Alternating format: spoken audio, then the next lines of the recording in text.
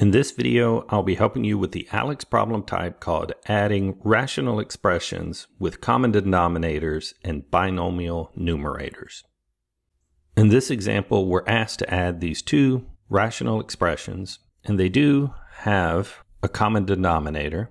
So that means that we will be able to add without getting a common denominator since it's already there.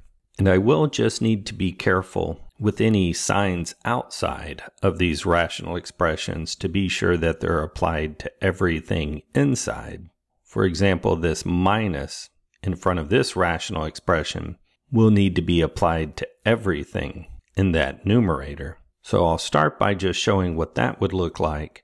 Since we have a common denominator here of 8a, I'll combine this into just one fraction where the numerator starts with a minus that will be applied to the 8a minus the 11b. That's our first numerator.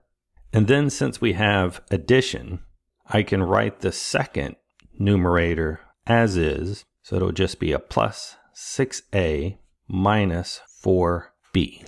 So we've combined things here into one fraction.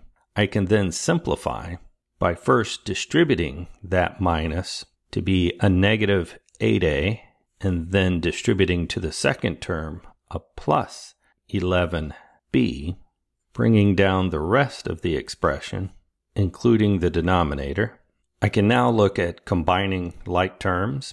So in the numerator, I have a minus 8a and a plus 6a. Those will combine to be a minus 2a.